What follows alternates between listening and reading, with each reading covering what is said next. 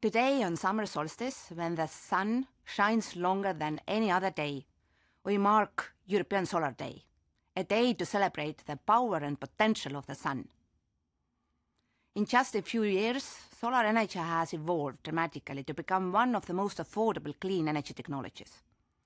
Between 2021 and 2023, Europeans will save around 100 billion euros, thanks to electricity generation from renewable energy sources, including newly installed PVs. Today, solar energy powers the lives of millions on our continent, providing clean energy for homes, schools, businesses, and vehicles. Solar generated a record 12% of the EU's electricity mix between May and August last year, and we expect 2023 to set a new European solar record.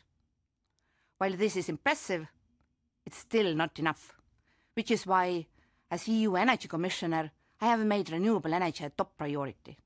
We are promoting the use of renewable energy in electricity, buildings, heating and cooling, industry and transport.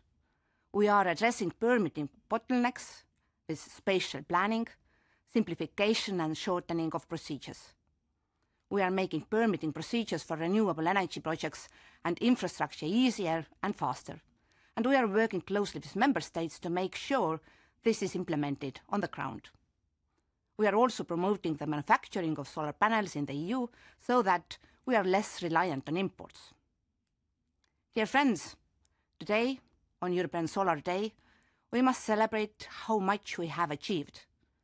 We must also renew our efforts so that the future of solar stays bright.